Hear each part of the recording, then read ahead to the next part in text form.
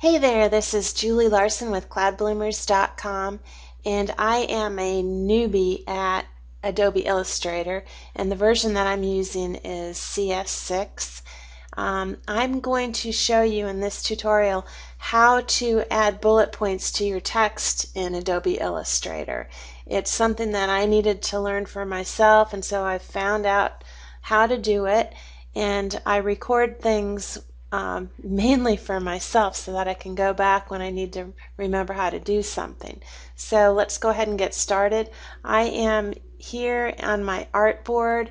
I've clicked on the T for text, and I'm going to make a list how to add bullet points.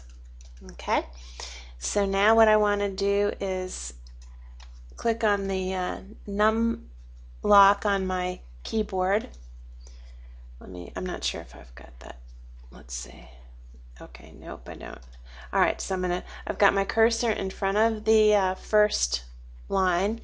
I'm going to click on the num lock and then click Alt 7, and there's the bullet point. I like to put a little space in there, and then I can come down to the next one, click Alt, and then hold down the Alt and 7, and there's the second bullet point.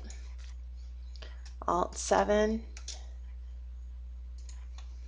Alt 7, and a space, and there you have it.